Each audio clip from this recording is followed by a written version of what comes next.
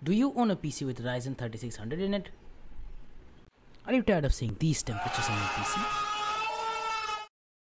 Well then, don't worry my friends, because in today's video I'm going to be showing you guys how to get the best temperature out of your Ryzen 3600 with the stock cooler without undervolting.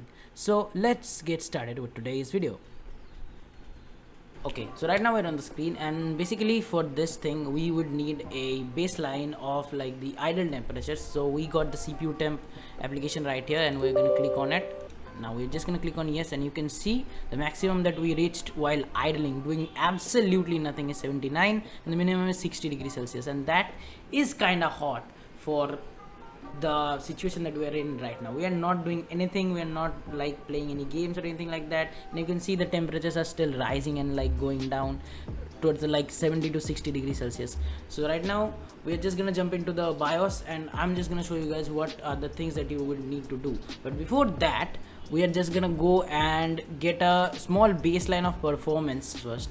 So we're just gonna close this thing and let's jump into the GTA 5 and get a small baseline of what the performance is like with all the options enabled, and then we're gonna disable it, and then we're gonna come back to see if there is any performance drop or something like that. So let's go. Okay, so right now we're in the main menu of GTA 5, and you can see we are hitting how high temp. This is very bad, to be honest, because we are not doing anything and we're literally sitting in the menu and we are hitting so much high temperatures. So we are gonna go to the settings and run a small benchmark or something like that to get a like performance baseline. As I said, I don't know why GTA does not support like that kind of like a chart of performance baseline, so we can like see everything. But anyways, let's just go into the advanced graphics. There is a benchmark and run. So while this is running, I'm just gonna cut it. I'm just gonna cut this portion, and I'm gonna see you at the benchmark.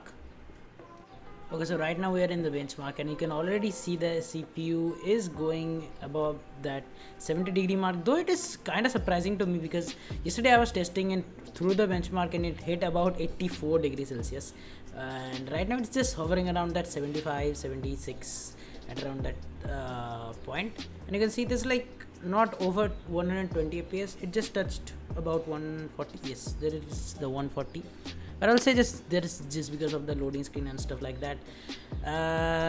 Let's see if it actually hits the 80, because yesterday when I tested it, it hit the 80.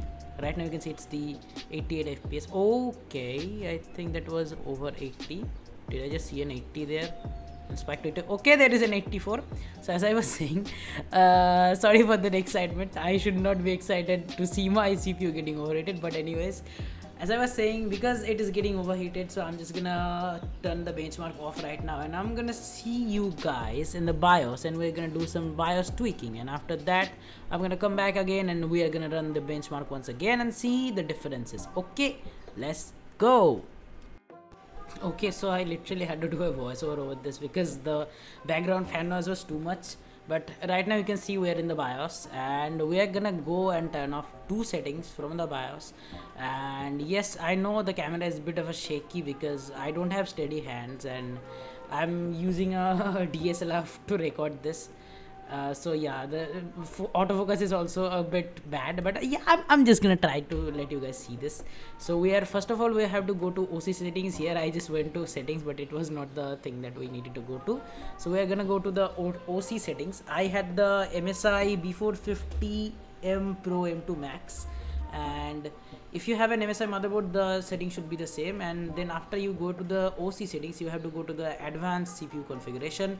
From there you will see these two options. The first one is the Precision Boost Overdrive, aka PBO, and the second is the Core Performance Boost. These are the two culprits that are making your CPU overheat.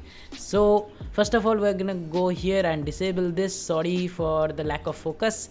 And then again we're gonna go to Core Performance Boost and also disable this. And after disabling both of them, I'm just gonna go to the settings and we're gonna save and reboot.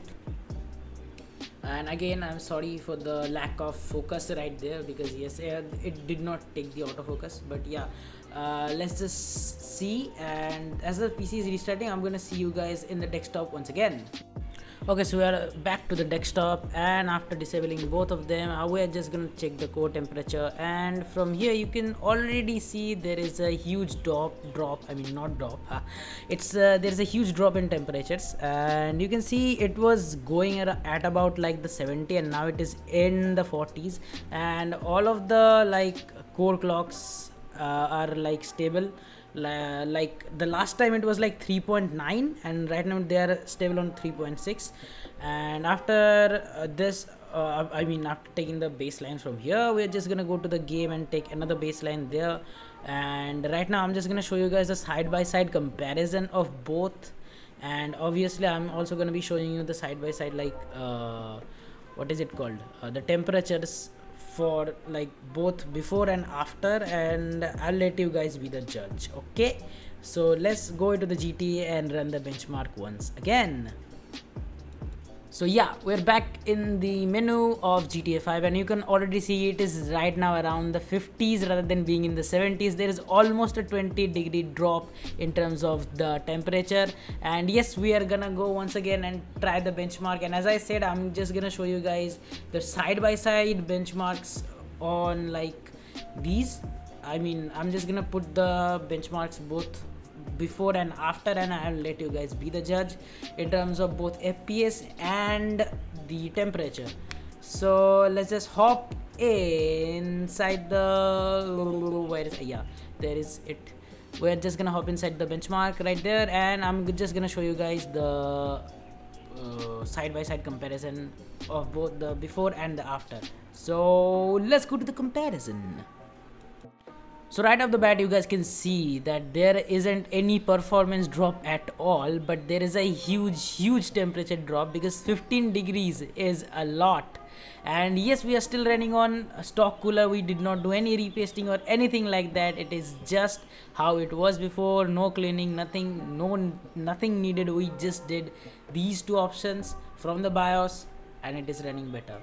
So that settles it down already, because you can see there isn't a huge performance gap between those two. It's almost like the same. They're getting the same average FPS. There might be a 2 to 5 frame drops here and there, and yes, there is a bit of a like stutter in the second clip right here, but that isn't actually the problem of the game. Rather, it was the problem of the recorder. I don't know what happened to the recording itself, but it just like kinda froze there for some reason. But yeah, you guys can see there isn't a huge performance difference in both of them. They are running almost quite identical. And yes, so I guess that settles it down right there, that you don't need to buy a new cooler just to get better performance and at the same time better thermals. You can literally do these two and your CPU will not get cooked. So that's all for today's video. I hope you guys liked it and it was helpful to some of you guys. If it wasn't, feel free to ask me questions about this, and I will try to help as many of you guys as possible. And I also stream games on my channel, so feel free to join. And if it did work for you, also drop a comment and tell me, and like and subscribe. See you guys in the next video. Bye bye.